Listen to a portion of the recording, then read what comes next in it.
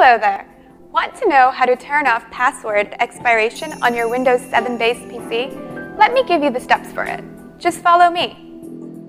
Click on the Start button and then type lusrmgr.msc into the Start menu search box. Press Enter on your keyboard.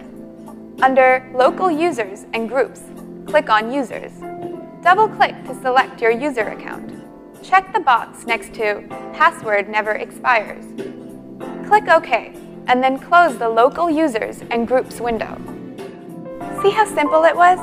Go ahead, have fun with your PC. At any point in time, if you face issues with your PC, just call iYogi. Good karma.